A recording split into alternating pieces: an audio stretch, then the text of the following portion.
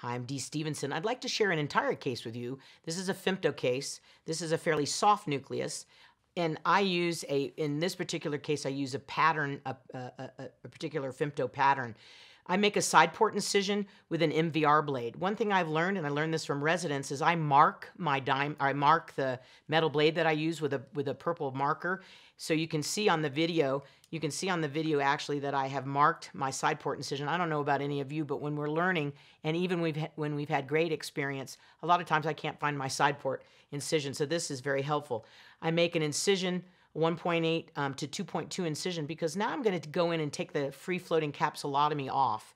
So I kind of do a dimple down technique where I make sure that there's no adherence anywhere on the capsule, so I don't have any tags. Usually they're free-floating and they're easy to do, but I'm kind of a creature of habit, and I'm kind of a safety person.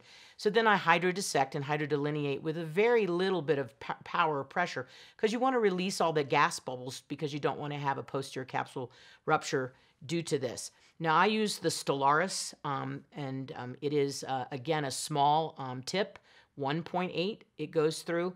So what I'm doing is I put viscoelastic in first. So now the pattern has crosshairs, if you will, or a Maltese crosshairs with little cubes. So what I do is I actually go in with a second instrument, and I do a little bit of a divide and conquer here, where I go make a groove, and then I'm going to crack it, and then I'm going to rotate it, and I'm going to do the same thing again. So I make 4 quadrants out of this.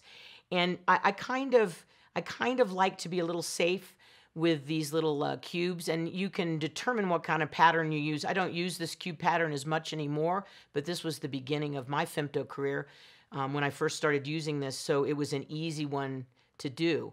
However, you want to make sure that those small little cubes don't bounce around on the endothelium and bother the endothelium. So you just kind of follow through. So what I've done now is I've gotten half of it out, so now I'm rotating it with my second instrument, and I'm cracking it again. And I'm allowing the cortical material, or I mean the nuclear material, to come to my port.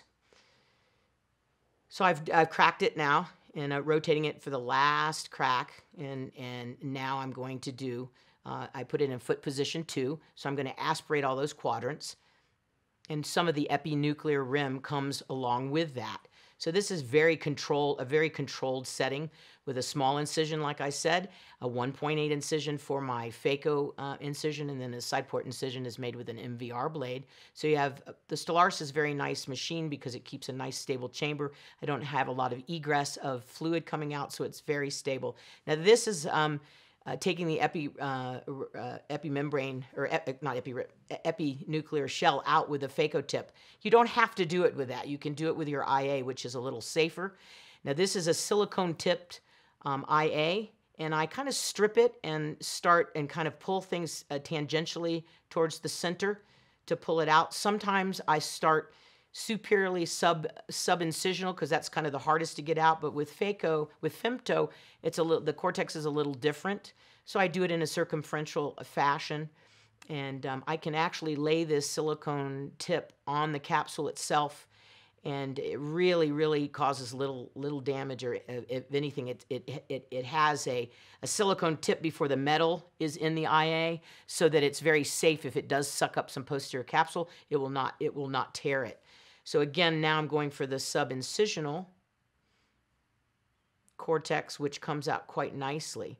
And again, I polish all capsules because I think that it's important to I don't like doing capsulotomies once you have capsulotomy. Once you have a retinal detachment from one, I'd like to not have to do it. So I polish very nicely, so the bag doesn't contract or doesn't have fibrosis. Now I'm opening the wound to 2.2 with a metal blade, and I'm going to use the Invista lens. Now the Invista lens is a hydrophobic acrylic lens.